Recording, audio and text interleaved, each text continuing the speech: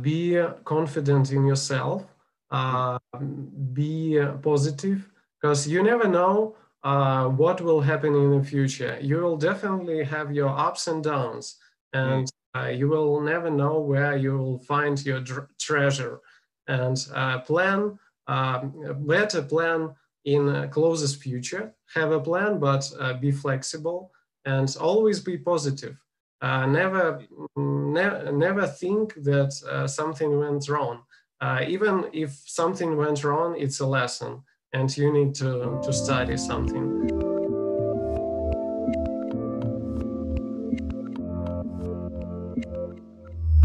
Hey everyone, this is Devin Miller here with another episode of the Inventive Journey. I'm your host, Devin Miller, the serial entrepreneur that has built several startups into 7- and 8-figure businesses, as well as the founder and CEO of Miller IP Law, where we help startups and small businesses with their patents and trademarks. And today we have another great guest on the podcast, Vlad, and I'll probably kill his last name, so I'm just going to call him Vlad R, and he can tell us how to pronounce it. But Vlad originally graduated with a degree in computer science and finance, and I think moved to Ukraine, or the capital of Ukraine, after graduation, and worked for some electronics companies as a product manager for a period of time. He then got some promotions, moved around a bit, and then he had one of his friends that was doing an online store. He jumped over to his friend's online store, learned how to do marketing and creating funnels and doing growth, and had some success there. And they were profitable from day one. Afterwards, he went back to a big company, got the good salary and the bonuses, saved up all the money he could, and then decided he was going to go back out into the entrepreneurial world and do what he's doing today. So with that as a very quick introduction to a longer story, welcome onto the podcast, Vlad. Yeah, thank you very much, Devin, for inviting me to a podcast. I really appreciate your work. You are doing great. You are giving opportunity to people to share their stories, and this is great because entrepreneurship, I think this is one of the best adventures in people's life, and everybody can share their opinion. And when we share our journeys, everybody can learn from that, because everyone faces their unique problems and solve them. We can help each other and build community of entrepreneurs. And you are doing great. You are. I really can't show my appreciation. I want to donate to a channel. You're so wonderful person. Hey, well, that's very kind words, and I appreciate everything you said. I don't know if it's all true, but I'll certainly take the compliment. So now as we start kind of diving in, maybe with that as a great setup, and makes me feel all great. Now let's talk about your story and kind of how, I touched on this a little bit, but you graduated, we're coming out of, university, had your computer science and finance degree, and kind of walk us through, what did you do after you graduated? I worked for a couple of years for a plant manufacturing aircraft engines. So I was writing a code for the machines that cut metal, and this was very boring and detail-oriented work that didn't give me a perspective, didn't give me opportunity to grow, to talk with people, to communicate. To feel my impact on the world. And this is why I felt frustrating at some point. And then I decided to jump into a new city, a big city, megapolis, I can say, because the population is 5 million people, high density city with traffic jams. The average speed in the city is about, maybe in miles, it's like 15 miles or 20 miles is average. So it's kind of problem to get from one point of the city to another point of the city. And I will talk a little bit more about this during my introduction to my last startup, because that was my pain problem. Commuting to different spots. So you moved to the capital of Ukraine, and remind me, what is the capital? I guess I'm not. Kiev. Kiev. It's Okay, now it's you a say that, quite it kind of makes sense. yeah, one of the most beautiful cities in Europe. If you want to go to Europe, you can stay like for 3 or 4 days in Kiev, because one day is not enough for sure. It has a big history. It's more than 1,000 years old, and a lot of buildings, a lot of monuments, and history, of course. And now it's quite developed, and a lot of entrepreneurs come there because there are quite low taxes comparing to Europe, and a lot of companies, they open offices in Kiev because our people are hardworking, they are well educated, and the prices are quite low. Mm. So So you fell in love with Kiev. You went to work there, and you recommend everybody goes and visits and maybe work yeah, for there. sure, for once in life, for sure. All right, I'll have to put that on my bucket list. So now you're working in Kiev. I think you work for an electronics company as a product manager. Is that right? Yeah, that's right. That's right. I moved and I was lucky. I jumped right into the headquarters. They had an amazing program that were picking young talents from the universities, right from the universities. I was quite old, plus 2 years than average, but still I was too young and not experienced. And they taught me a lot. They gave me, they educated people, new hires. They picked talents and educate them, and they promoted the best people to product managers. And then I used this company as my one more university, because they gave the best education in industry, but they didn't pay well. So I switched to the biggest company, to the leader of the market, and they had hunted me, gave me a nice income, and I switched to the bigger company. And then at some point, everybody with entrepreneurial mindset, they feel boring, because entrepreneurs, they want to hit the borders, to grow really fast. And in the big company, you can't grow really fast, because it's a market, and market has shares. And if you have share of like 40% in the market, you can grow 2 times or 3 times. So, and one thing I thought, just to jump in, I thought was interesting, kind of as you're working with the big company, you mentioned, because you kind of mentioned promoting, and excuse me, I'm going to sneeze. Maybe. All right.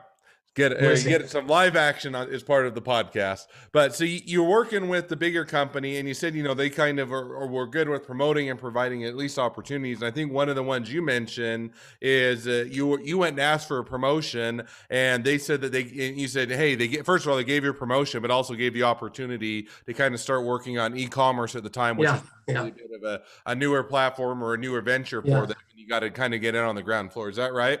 Yeah, that's right. Totally correct. When I was working for this leader company, I felt that, okay, I know everything about brick and mortar stores, and everybody knows about that. And the challenge for me was to jump into e-commerce, because that was at some point 5% of the revenue of the company, and it was growing year to year, like 5, 6, 7. Every year it was growing, and I asked for switching to that department, to e-commerce department, and I learned a lot by myself, because nobody knew how to do business in these online channels. I mean, in the company, you had to reach out to experts, to outside experts, not inside the company, but to get information somewhere on the market.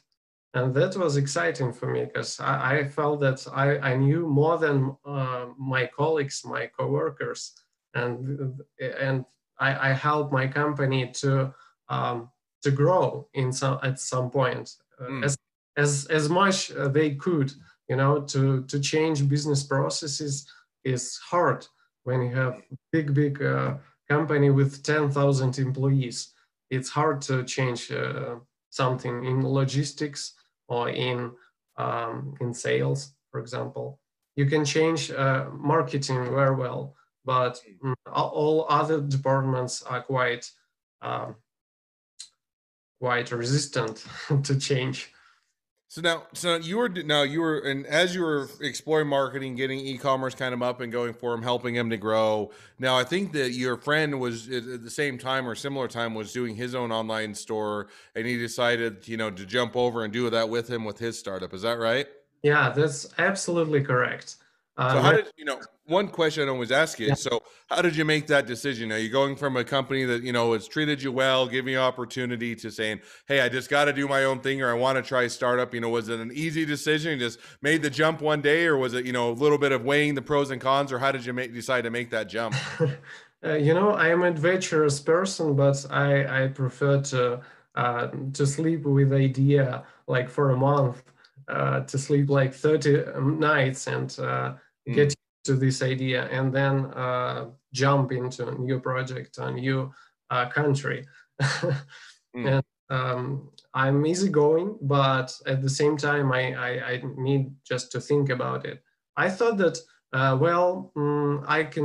I can say that I will work for this company in a 10 years perspective, and I will grow as maybe a chief commercial officer. And this is like top of the career in this company. And I need to wait for 10 years. And at this point, I can jump into startup and grow it in 2 or 3 years and become, to make some interesting project that's exciting for me to grow really fast and not to fight with departments inside the company, but to grow. I'm excited to fight with competitors, not to fight with my colleagues or other departments, who is very, very stable, and they don't want to change rapidly. So I decided to jump. So I saved all my bonuses, all my good salaries from big company, and I moved from one apartment to another apartment, the cheaper one, to save money, because I felt that I need to prepare for that cold water from water, and yeah, I prepared myself. So you save all the you take the 30 days, you save up some money to make sure you have some savings, you make the jump. And I think you said, you worked with your friend, you learned a ton, you did marketing, you did, created funnels, you figure out how to do sales and grew the company. You made it, it was profitable on day one. You built a big brand, and then you got married and you needed more money. And so you ended up diving back into big business. Is that right? Yeah, that's totally correct. I just want to start a little, to stop a little bit at my this startup, because it's kind of exciting, and I think that everybody will be interested to listen about it. Yeah, when we just started, we had some flow of customers that went through organic traffic, and the first step was to create more wide funnel. So I was responsible to get paid traffic to our website. This was my first step. And when you don't know anything, you just go into the courses. You start studying. You become a student. And this is exciting part of the internship, because you study all the time, all the new tools, and you feel that you implement the newest tools on the market, and you don't have to buy a when you work for a big company, you buy a very expensive tool and then utilize it for years.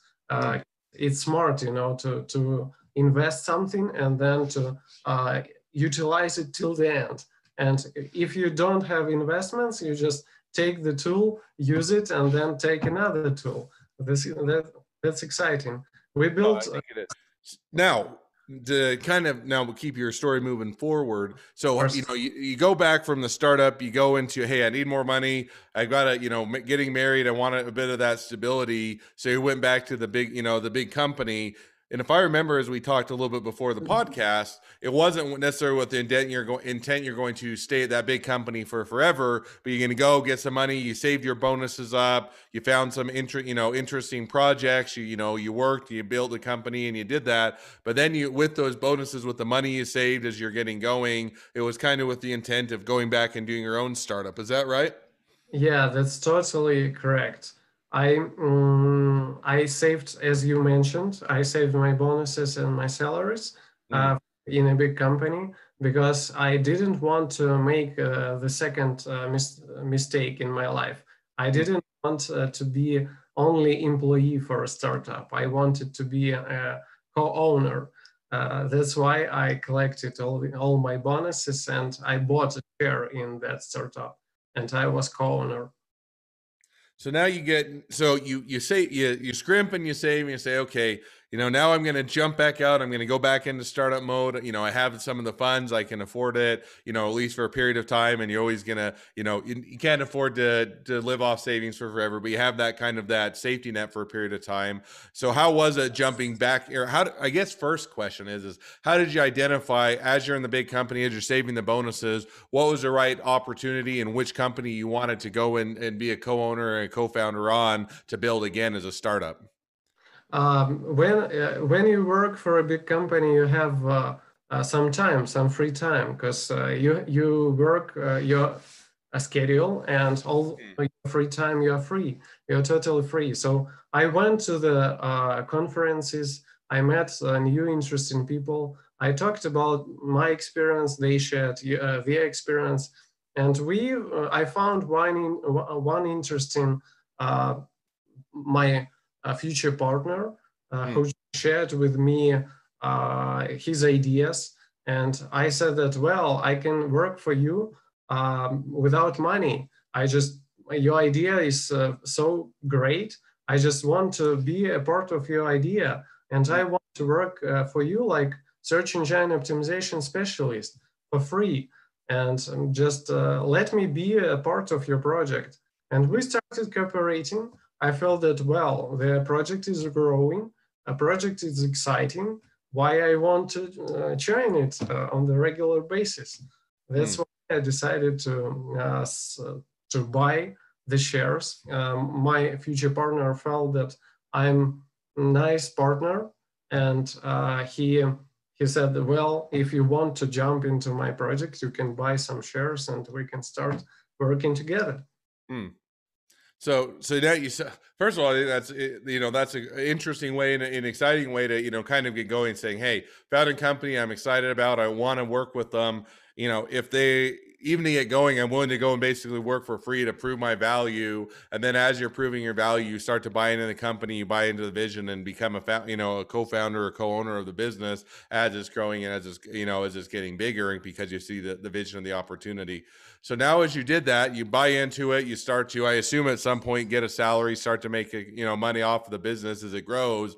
How has it gone since then? Is it, I guess first of all, I think the business is, automatic roll or blinds and rollers and that for windows thought I'm automatically open and shut. Is that right? Yeah, that's right. So we started our business. That business is very complicated. That's why I felt a passion about it, because my brain needs tasks, and that was a hard task to manage that business, because we were working with products, quite a complicated product. It was smart blinds, smart curtains, all smart window treatments. And we didn't have actually the product. We had an idea, and our customer reach out to us with his idea, and we tried to implement customer's idea in their apartment. We just had some general concept of this product, and then our customer said that, well, I want this type or this type, and we just customized our product to the needs of the customer. And we were buying materials, and we were buying materials across the world. We were buying materials in China, in Turkey, in Poland, of course, in Ukraine. And we ended up with a big warehouse full of materials, and we ended up with a B2B business because we during our walk we talked with different installators, with different small businesses, businesses of one person or two people, and they needed these components. They needed our warehouse, and we decided why not to join this channel of sales B2B and sell these materials. And in this way, we decided to create our own brand because we didn't want to compete with our competitors by price. We wanted to compete with our competitors by the service. And that was the idea of our business. No, I think that's cool. And it sounds like a fun and exciting business. And certainly I could see why you'd want to jump into it and be a part of it. Well, as we start to wrap up the podcast, and there's always so many more things and fun things that we could talk about that we never quite have time. But I always ask 2 questions at the end of the podcast, so we'll jump to those now. So, first question is throughout your journey, what was the worst business decision you ever made, and what did you learn from it? I know definitely my worst business decision was to hire a very talented, very nice employee as a salesperson. We had hunted him from one of gorillas on the market. He was well educated, a really good professional, but he was not an entrepreneur in his spirit. He didn't share this adventurous attitude to the work. So he expected to work like in a big company from 9 till 6, and that's all. And he expected, stable business processes, and he expected some fixed salary, and he expected different conditions for his work. And he couldn't show a nice result for us because we couldn't give him the tools he needed to succeed. And that was the worst decision because we spent 2 months working with him. Our sales struggled.